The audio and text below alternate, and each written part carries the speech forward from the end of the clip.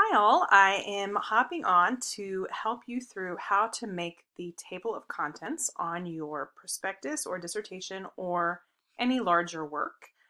There are some benefits of doing that. One of them is that you can navigate it a little more easily. If you open the sidebar, you'll see thumbnails often open, but navigation is open here. I've already done this one, but you can see that that allows me to hop between the sections. So I'm going to show you how to do that. So you will have that as an option. And then also you can use it to make your table of contents for your actual physical dissertation or prospectus. So the first thing is when you went through and made your document, you probably just kind of automatically knew what style guide you were using and you just used it because we've learned it over the years. You need to adjust that a little bit. So the easiest way to do that, you're going to do that through the styles pane.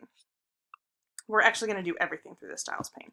So separate the first, highlight the first heading. This will be your chapter heading. If you open the styles pane here, what you'll see is you've got all these heading 1, 2, 3. That's what we're going to use to make our thing. So this will be our heading 1 because that is, we're going to have heading 1 throughout in all the chapter titles. So use this little drop down here and do update to match selection. I've already done this. All that does is take the formatting you already did here and load it into this heading formatting. It also appears up here. You can see that now this is highlighted as heading 1. The next thing I need to find what's going to be my heading 2, which are just my regular headings within the document, right? We would probably not call that title a heading. We are for now. But so our headings are kind of second level headings here. We're going to call this heading 2, do the same thing, pull this drop down, update to match selection. Now I'm going to just add one in here. Let's say that I also had, I wanted a subheading, and so this is going to be like italicized probably, right? Subhead about literature or whatever that's going to be about. So I just added that here. So I'll highlight that, and then that'll be my heading 3. Update to match selection. So now you can see I've got heading 3 matches this. Cool. Okay, so now the only thing we need to do is go through and make sure that our headings and our subheadings correspond with what we're doing here. So highlight, we want this to be our heading 1. So heading 1, some of this is going to have already been done. I'm going to scroll and scroll until it's a little tiny bit tedious. So that'll be heading 2. This is going to be heading 3.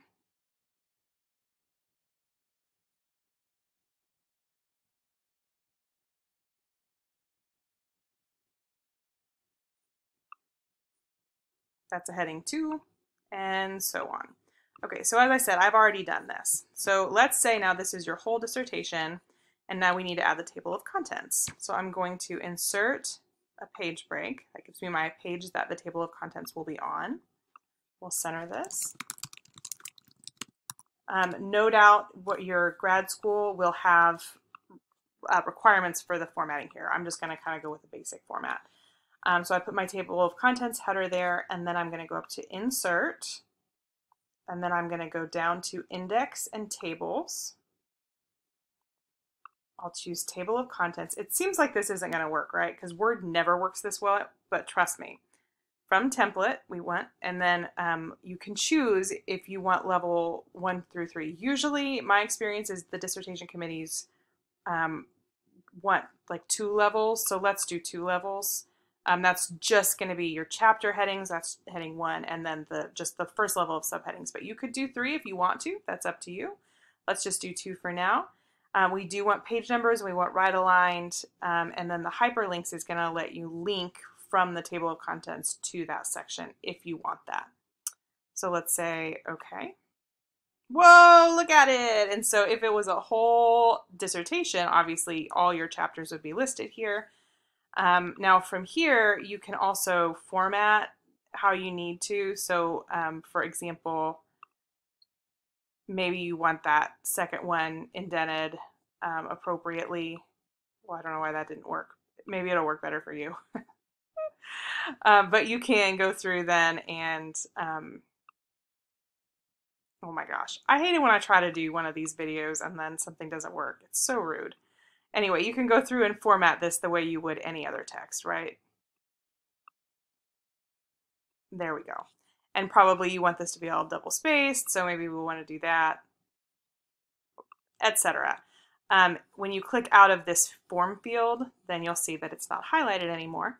And then the last trick, you've got all your page numbers too. It's very fancy. The last trick is I'm hitting Control and clicking in here, I can now do Update field and update the page numbers or the entire table if my heading titles have changed. So this is really useful if you make revisions, right? Because let's say I need to add 3 paragraphs to the how silence came to equal death section. Well, that might push this to 26 and 35. That is a pain. All you have to do after you make your revisions is just do this update field, update your page numbers, and it will adjust based on what you have revised. So it really does save you a lot of headaches. Like I said earlier, then if you go to View and in the sidebar you can choose Navigation, that also is going to allow you then to jump to these different sections and trust that if you are a person who is revising a dissertation as a whole dissertation and or a person who is revising a dissertation as a book, it is very, very useful to be able to jump between sections, see all your sections. So I hope that was helpful. Please feel free to share if it's useful. And I hope you have happy dissertation or prospectus writing.